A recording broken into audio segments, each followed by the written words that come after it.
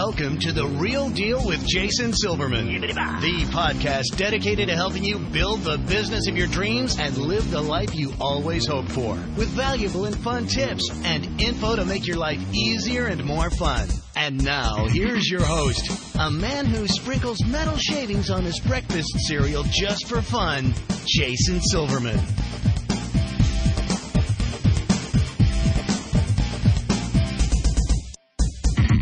Hello, everybody, and welcome to The Real Deal with Jason Silverman. I'm your host, Jason Silverman, and I'm thrilled to share some time with you once again today. As you know, I'm always on the hunt for super smart, real deal, and interesting guests. And I got to tell you, today's show is a winner. So I want to introduce my listeners to somebody who's truly been there and done that. And I'm excited to pick her brain for your benefit as well as my benefit, too. So for the folks who I work with in any of my coaching programs or through Powerful Words Character Development, All-Star Cheer sites, or the Jason's Army Mastermind Group, you know how much I focus on the importance of developing a successful work-life balance, right? Well, this show is going to help us to do just that. Today, it's going to be my honor and privilege to share an amazing resource with you. You're going to love today's guest. She's got a ton of valuable information about what I consider to be really a pivotal aspect of true success. So I want you to strap yourself in. Today's show is going to be a blast. As I'm sure you already know, I'm committed to helping business owners just like you to become more successful, enjoy your career more, and in general, make your life significantly more fun. We all know it, folks. We only get one ride on this merry-go-round, and we want to make sure it's one hell of a ride. Alrighty, boys and girls, it is now that time. I want you to stop surfing Facebook, put away your phone, your tablet, your dog, your cat, your spouse, your significant other, anything that might possibly distract you from today's show. You're about to get some great and immediately implementable information, and I don't want you to miss even a second of it. So, before we officially get going, let me give you a little bit of background about our guest today. Amy Blankson is the only person to be named a point of light by two presidents, President Bush and President Clinton. She received a presidential appointment to serve a 5-year term on the board of directors of the Corporation for National Service and was one of the youngest delegates to the President's Summit for America's Future. Amy received her BA from Harvard and MBA from Yale School of Management. In 2007, Amy co-founded GoodThink to bring the science of happiness to life for organizations and individuals. She's worked with Google, NASA, the U.S. Army, and X Prize to determine how to make positive psychology strategies stick and create sustainable positive change.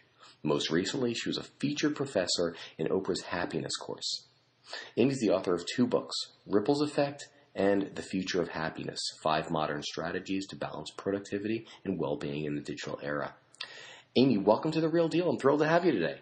Thank you so much, Jason. I'm excited to be here. Oh, well, the pleasure is most certainly ours. So, listen, before we get started, for those who haven't had the opportunity and pleasure of meeting you or hearing you speak or reading your books, do me a favor, share your story with our listeners. What are you passionate about? What makes you tick? Who is Amy Blankson?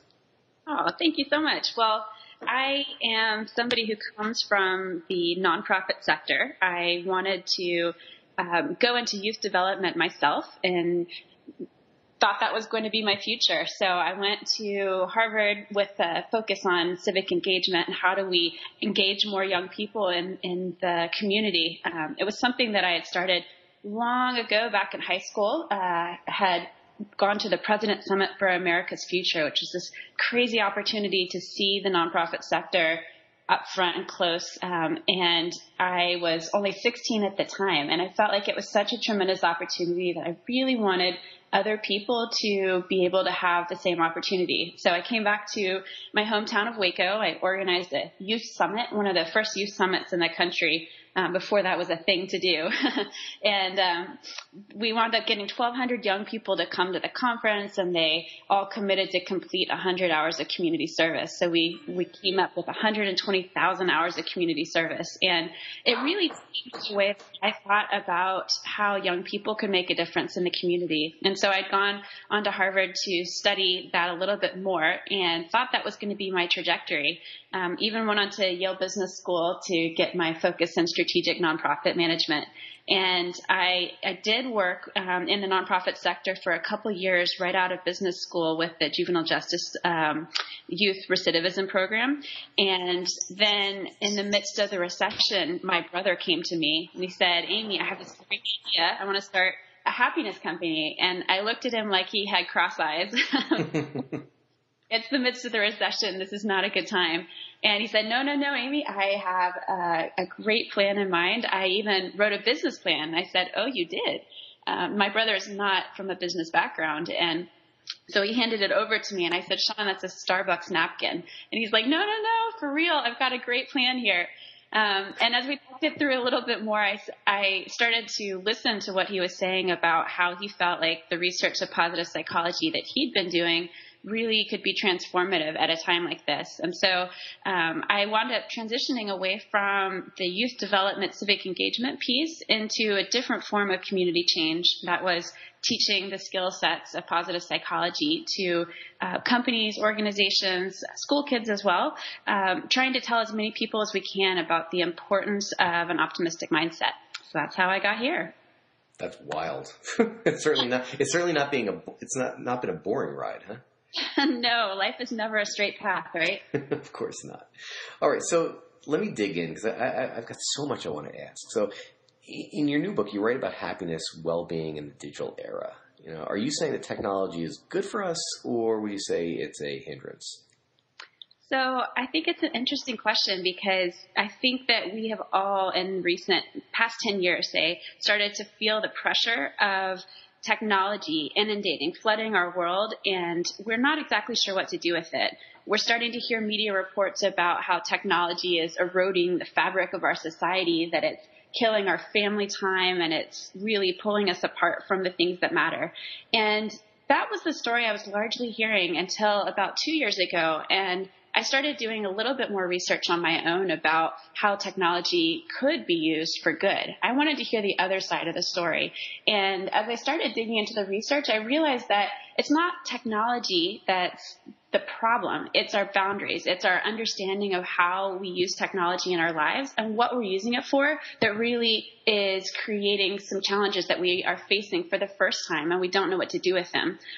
When I'm talking to audiences, a lot of times people hear this message first in terms of their children and then secondarily for themselves. And I find that parents are very concerned and frustrated that their teens are always on their devices. They don't know how to look people in the eye anymore. They don't know how to listen or think critically for themselves. So the question is, what do we do about this? And I think Shakespeare says it perfectly. He said, there's nothing good or bad, but thinking makes it so. So the idea is that if we can rethink the way that we're using technology, it can actually be leveraged for quite a bit of good. But we need to understand and create some great new boundaries for ourselves moving into the next 10, 20 years so that we can teach our kids how to use it better as well. That makes a lot of sense.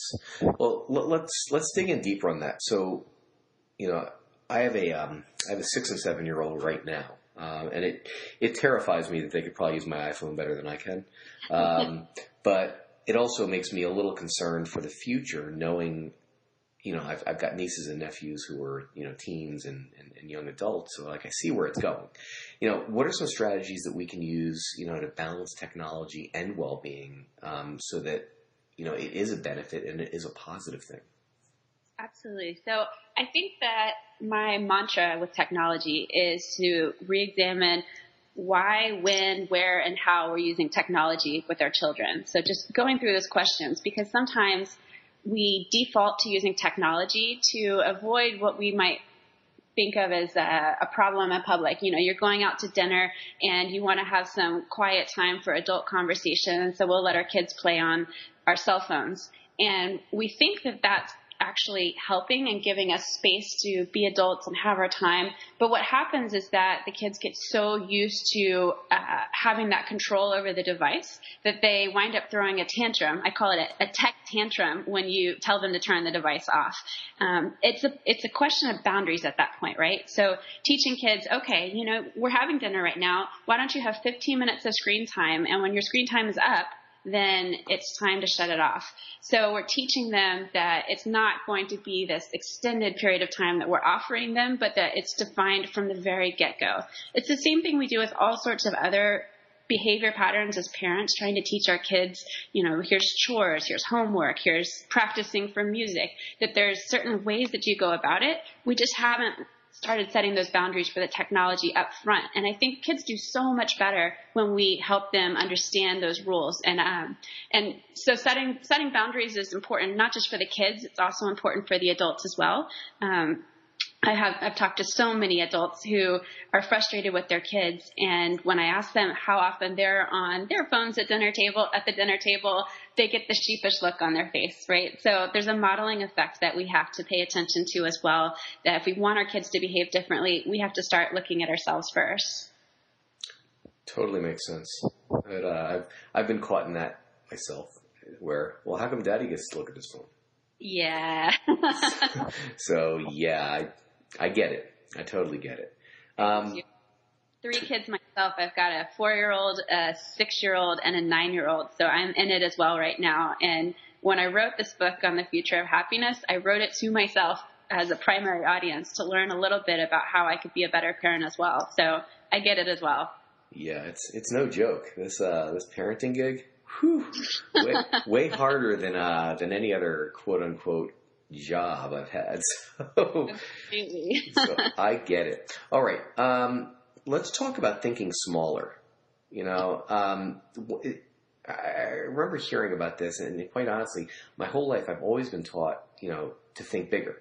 So I'm guessing I don't have the full picture here. So what do you mean when you reference thinking smaller?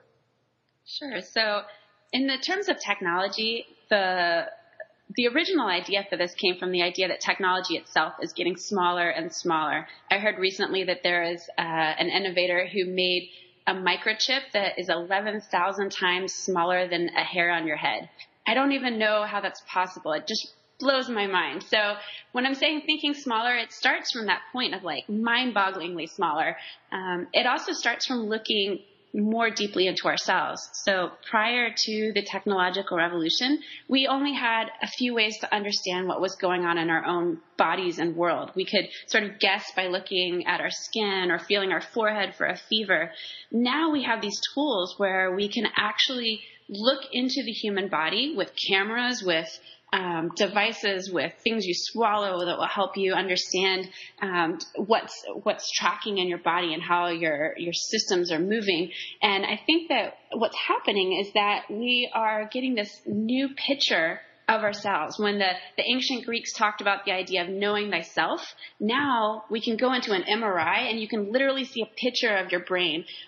They've done MRIs where they'll have one person in an MRI machine who sees something stressful and the other person sees something very relaxing. And you can see the part of their brain that lights up when somebody's under stress and what it does to the rest of the systems in their body.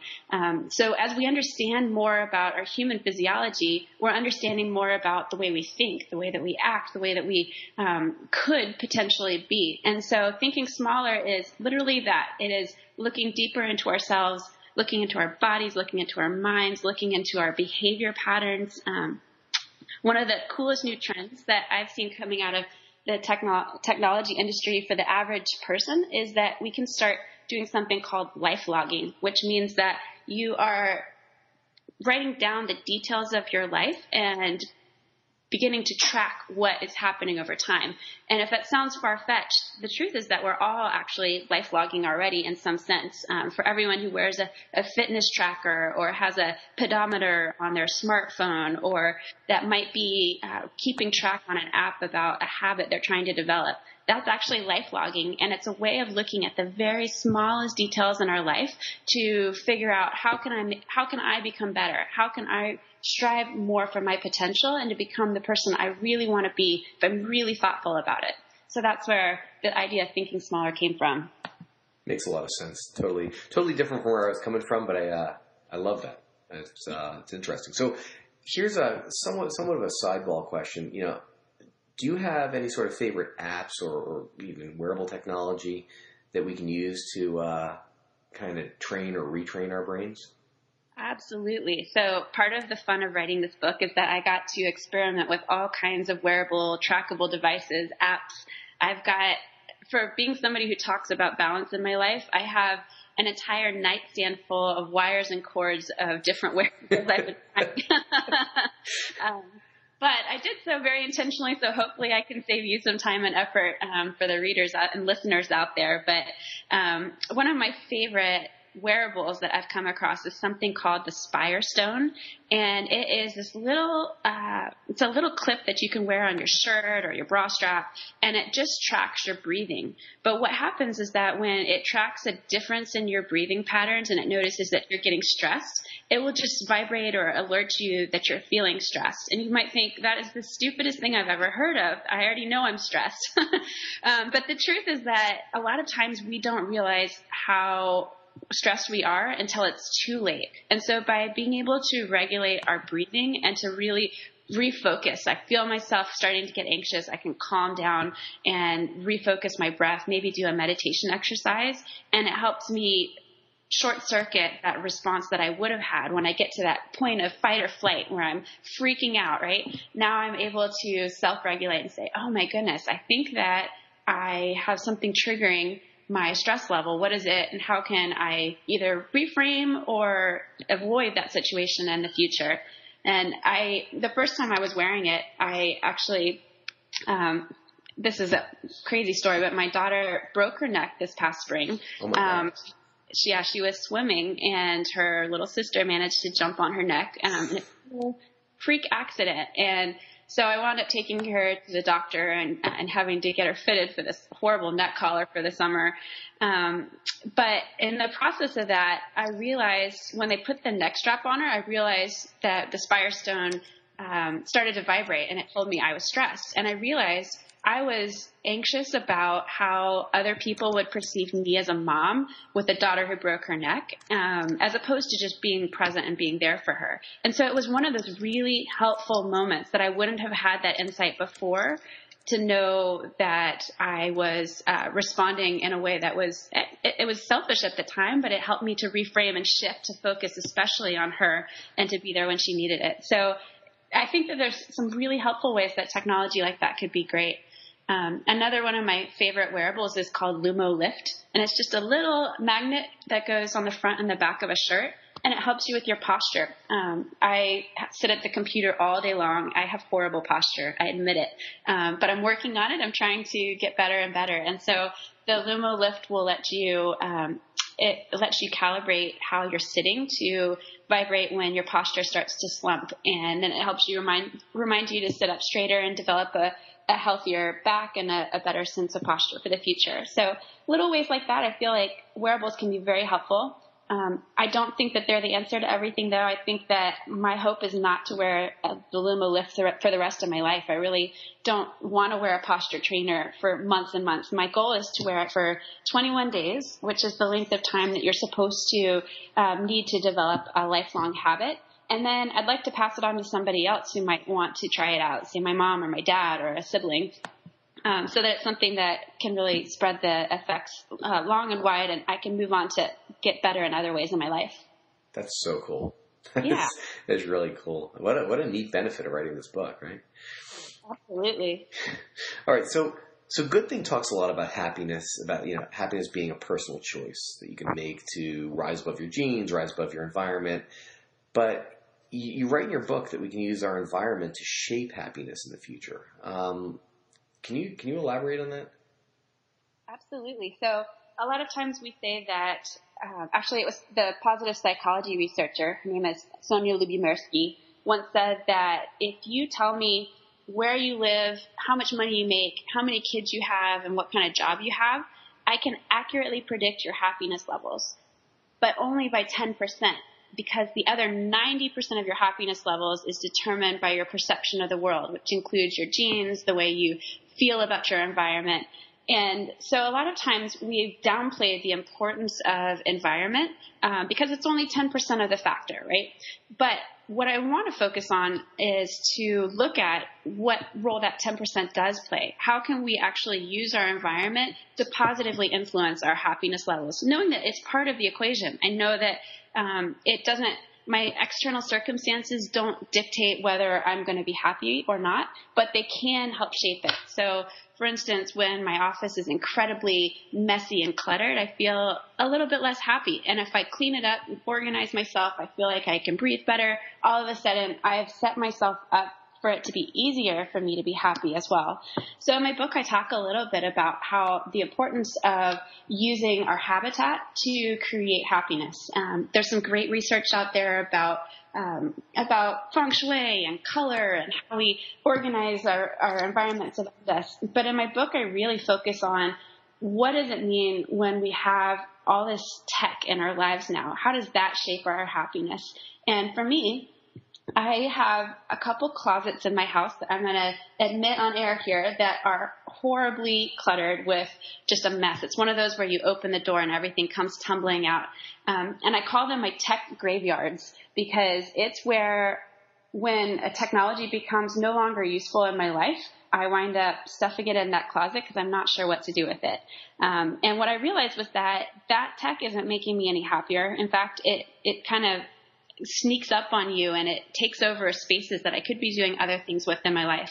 And so in my book, I talk a lot about how we can sort through some of that technology, recycle it, give it away, make space so that we have space in our lives for the future. So if the wearables are the future, we need space on our nightstand to put perhaps a wearable. If we're going to have a new computer in our space, we need to figure out what to do with the old 4 or 5 computers that we have sitting around and we don't know how to get rid of things. In talking to a lot of moms, I've noticed that there's anxiety about backing up files and particularly photos because we've all at some point lost our computer. We've got the black screen of death on our computer and then just felt the sadness that comes when you've lost something that's really important and dear to you. And so I like to talk to people a lot about how do you back up files? How do you make sure that you can access things using programs like Shutterfly where you can store and back up 50, 60,000 photos that you can access anytime you want to. You can organize them. You can get to them. So I do feel like that there are things that we can do that help us move towards happiness, that they don't fix your happiness levels. Happiness is still very much a choice, but they can set you up for greater happiness. That's fabulous. Fabulous, fabulous. Now, you talk about how we can be conscious innovators to shape the future places that we live, work, and learn. Do me a favor. Say more about that. What does it mean to be a conscious innovator? Sure. So this is by far my favorite strategy in the book. It is drawing deeply on my days in the nonprofit sector, and it pulls in the idea that all of us can become innovators in the future. We all, if we're actively, consciously thinking about the future, we have the opportunity to shape it to be what we want. Do we want it to be a future where teens are plugged into their technology like it's an IV? Or do we want a future where teens have really solid ideas about how to navigate seamlessly between a digital world and a physical world, but that they come back more centered and more focused on people and making the world a better place? And I think that if we're really thoughtful about that, there's ways we can do that. And so in my book, I share with readers 3 different ways that they can be a conscious innovator in their own space. So you can be a conscious collaborator, you can be a conscious consumer, and you can be a conscious catalyst for change. And so to explain that a little more, a conscious collaborator is somebody who brings together people specifically to solve problems or to create ideas. It's as simple as, for instance, the X Prize brought together great minds to talk about how do we solve the personal health crisis, the obesity crisis in America. And just by having people with diverse opinions in the same room, it becomes a space where we can actively start to think about how do we make this better? How do we solve big problems together? To be a conscious consumer, it means looking at where our products are coming from and making really smart choices about what kind of economy and what kind of world we want to shape with the purchases that we make. So it could be as simple as investing in socially responsible stocks. It could be buying products that are recycled or are supporting good causes. It could be simply being thoughtful about the types of apps that you download, because when you download apps, it sends data to tech companies and developers that say, I want more of this kind of app. So if we like apps that are thoughtful and helpful for our health, then we signal that to developers so that we have more of that in the future. So there's ways that we can use our weight as individual consumers to really shape the future. And the final section was on being a catalyst for change. So a conscious catalyst means that you are somebody who tries very hard to spark change for other people. There was a great experiment back in the 1970s called the flat tire experiment, where they showed a woman who was stranded on the side of the road. She was totally staged there. It was a fake flat tire that she was looking for someone to have help. And further down the road was another individual who also needed help. And what they found was that people who drove by the woman who was stranded on the side of the road and no one came to help her did not stop at the second car to help. Whereas if they set up the experiment where there was someone helping the first staged woman the first time, people were more likely to stop the second time. And what that said was that people look for models. They look for people who are doing good things to see whether or not they should do it as well. So by being somebody in your environment who gives back in their time to tutor or to read to young people in the community, who are recognizing or affirming other people with just positive praise in their environment, it becomes something that really shapes success for other people down the road as well. So that's my goal. I want people to be catalysts for change. I want people to take that ownership to shape the future to something that makes it look like something that looks like happiness for them. Makes a lot of sense. I like that. All right, it is time for our resource of the week. So, Amy, tell me this. How can my listeners find out more about you and how you go about helping folks to succeed? Absolutely. So you can visit amyblankson.com if you want to learn more about the future of happiness, digital well-being. And if you are looking for more information on positive psychology, my company's name is goodthinkinc.com, which is GOODTHINKINC.com. And I hope you will go. You can actually click on a link there to share your story. If you have ways that you've seen content like this shape your life or change the way that you think about the world, we'd love to hear from you. Folks, you heard it here. So www.amyblankson.com, AMYBLANKSON.com, and head on over to Good Think Inc. So it's GOODTHINKINC.com. All right, Amy, I always like to end my podcast with what I consider to be a really telling question. So if you could give business owners just one solid piece of advice to either help their business or really more importantly, to help them live a better, more fulfilled life, what would that piece of advice be? Great question. I think developing a practice of gratitude in your life has got to be the most effective way I've found to shape your outlook on the world as well as your effectiveness at work. What we find is that individuals who are scanning the world for the positive are that much more able to fill their environment with what they see. Individuals who spend their time scanning the world for stresses, hassles, and complaints literally have no brain power left to process the good in the world. So thinking about three things that you're grateful for, 3 new things each and every day can really begin to train your brain to develop a habit of happiness in your life. And that will ripple out to not just yourself, but other people in your family, your community, your organizations as well. I love it. Gratitude first. All right, Amy, thank you so much for joining me today. I know how busy your schedule is, and it means the world to me that you share some of your time and your wisdom with us. Thank you. This is such a pleasure to be here. Fabulous. Folks, that is all the time we've got today. Thanks so much for tuning into The Real Deal with Jason Silverman. For more info about private coaching or to see if you'd benefit from one of my mastermind groups, visit me over at www.jasonmsilverman.com. I look forward to helping you achieve the success that you truly deserve. Until next time, let me leave you with this. Get out there and be the real deal. Set a goal, make a plan, work like hell towards it, and achieve the success you truly deserve. Now's the time. Get out there and make it happen. Go get them. This has been Jason Silverman, and I hope you have a spectacular week. You've been listening to The Real Deal with Jason Silverman. To access the great resources mentioned in the show and for information on coaching and mastermind group opportunities with Jason, please visit jasonmsilverman.com.